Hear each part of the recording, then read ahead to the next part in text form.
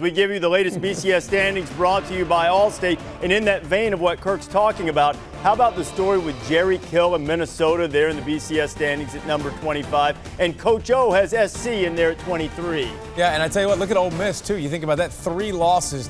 Think about who they lost to: Alabama, A&M, and Auburn.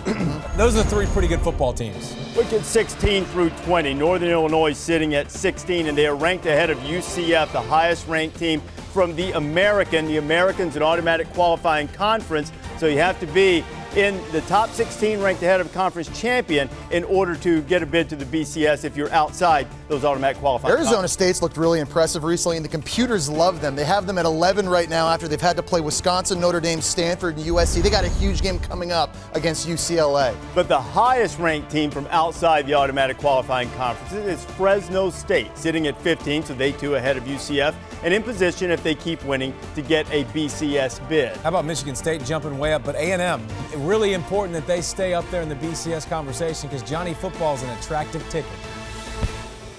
Top 10 of the latest BCS rankings brought to you by Tostitos. Going to take the drama away. Alabama and Florida State still sitting at 1-2, tied with a comfortable edge. Oklahoma State is up a couple of spots to number 10. Huge opportunity for the Cowboys this weekend against Baylor. Game day comes to town. Pokes win that game. They're going to go way up the charts with a bullet. Stanford slips to number 9. Just ahead of Stanford at number 8, Missouri. Very quietly, still with 1 loss, but the Tigers can get noisy down the stretch. 2 ranked teams left on their regular season schedule.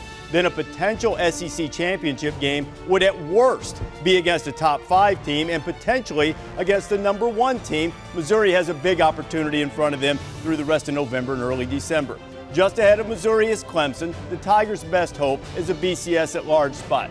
At number 6, much like Missouri, Auburn has all kinds of opportunities in front of them. After the miracle on the plains to stay with 1 loss, beating Georgia in the waning seconds, Auburn has the hugest Iron Bowl that has been on display since the SEC went into divisions. If Auburn could knock off Alabama, no question they would be atop the 1-loss teams in the BCS standings. But at the moment, a 1-loss team still ranked ahead of Auburn, the Oregon Ducks, back in the Rose Bowl picture after getting a reprieve from the governor.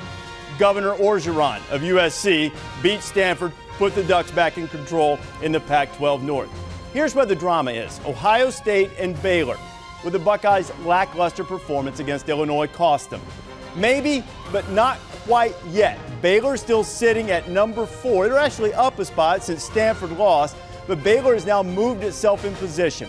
Its schedule down the stretch at least is going to be perceived to be slightly tougher than Ohio State's. Not sure what the computers will think about that. The voters might think so. And at the moment, Ohio State is clinging to the 3rd spot. Just by a little bit here, as you see on the mathematical, .887 to .886. If Baylor beats Oklahoma State this weekend, it would seem to be a virtual certainty that the Bears would hop up to number 3. Now, if you want to argue Alabama, Florida State, go ahead, knock yourself out. What you're arguing about is jersey colors. This is the more compelling argument. What happens if one of these 2 teams lose? It would appear that Baylor would be in better long-term position than Ohio State. That's what it appears to be.